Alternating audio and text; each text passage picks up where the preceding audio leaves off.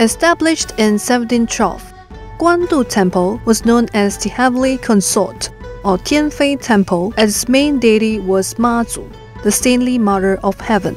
It is the oldest Mazu temple in Northern Taiwan. As the saying goes, there is Mother of Beigang in the south and Mother of Guandu in the north. From the Qing dynasty to the period under Japanese rule, the temple underwent various phases of expansion, including the development in 1907 that established the temple at its present state. After the project was completed, it was officially known as Guandu Temple. After the Second World War, Mr. Chen Hung-Ying, a local gentry, set up a committee in 1953 to launch its first post-war revamp project.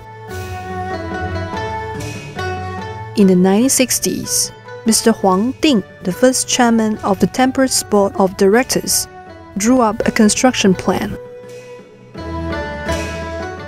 The Sanchuan Hall was expanded and the main hall elevated.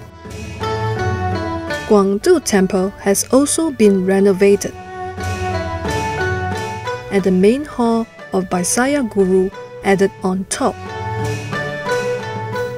2 pavilions, the bell tower and drum tower, were built at the sites of the Sanchuan Hall.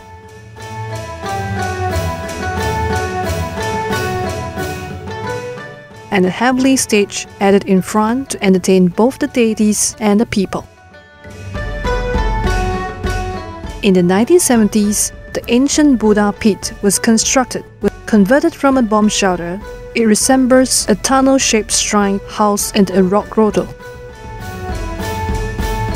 In the 1980s, the Elephant Trunk Mountain was opened up and transformed into what is known as the God of Prosperity Pit.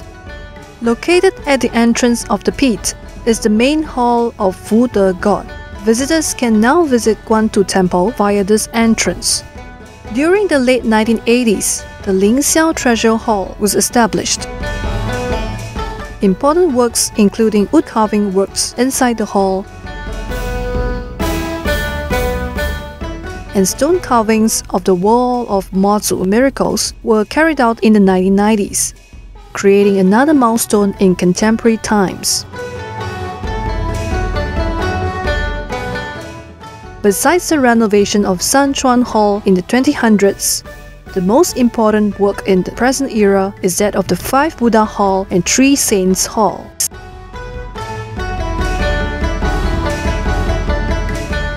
On 6 March 2016, the 5 Buddha Hall was officially established, and a grand consecration ceremony, witnessed by abbots, priests, and visitors, was held.